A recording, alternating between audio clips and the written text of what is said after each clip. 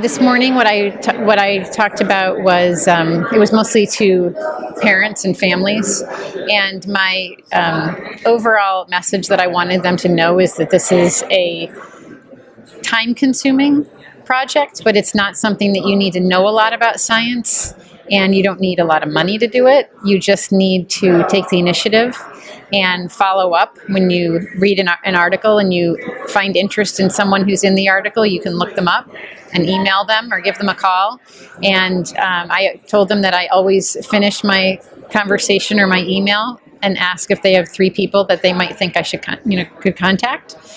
And I shared some information about different social media platforms that they might already be using, that they should think about somehow affiliating with the rare disease, getting a Facebook page and naming it after their mutation, connecting with different researchers and the speakers here at Global Genes on LinkedIn, just so they can see what they're posting and those people can see what you're posting. And I also encourage people to physically go and meet their researchers and get to know them. And it's all about building relationships. And then I actually took them through a step of something that started here at Global Genes 2 years ago, which led to the building of our stem cells. So I hosted a roundtable session on recruiting a scientific advisory board, which we focused on, 1, understanding the goals of the organization, and then 2, identifying people who fit your goals and who have a common interest in the goals of your organization.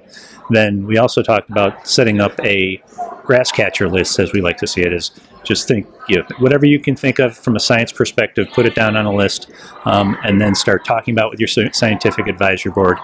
Have them help you identify who might be able to do that, how much it might cost, whether it's a short-term or long-term program, and to always keep looking for new, innovative ways to approach the science of your condition, because you're small, and most of these were new organizations with not a lot of money.